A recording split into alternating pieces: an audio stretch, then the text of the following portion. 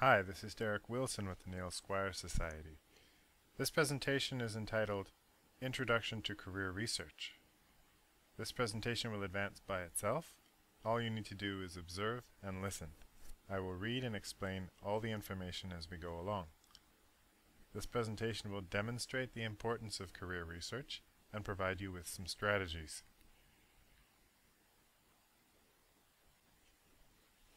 Work to live. Judy is an introvert with a mechanical aptitude who enjoys working alone and values financial independence. The problem is, Judy doesn't know any of this. She earns minimum wage working as a customer service attendant at a local retail clothing store. Judy says, "It's not the best job in the world, but it pays the bills." Live to work. Anna is an extrovert with strong interpersonal skills who enjoys working with others and values professional advancement. Anna is Judy's supervisor at the same retail clothing store. Anna says, "There are lots of jobs that could pay the bills, but I want more out of life. For years I did a job that just paid the bills, but I was unhappy.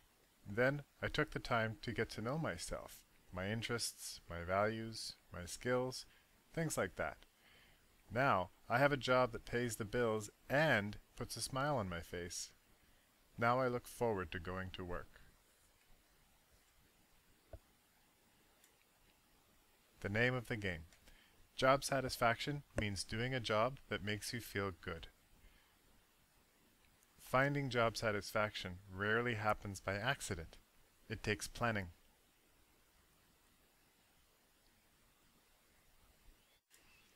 The players. Knowing yourself is half the equation. The other half is knowing the labor market.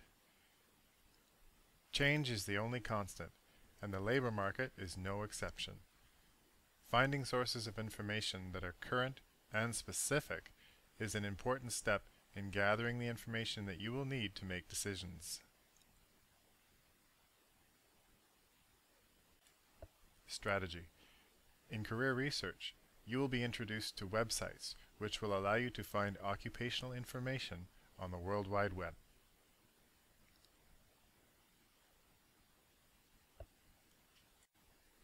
It's your move. First, decide which occupations you'd like to explore. Next, visit career research websites to explore your chosen occupations. Finally, as you explore each website, record the information that you will need to decide which occupation is the best fit for you.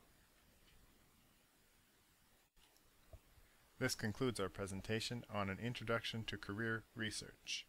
If you have any questions about this presentation, please don't hesitate to contact your assigned facilitator.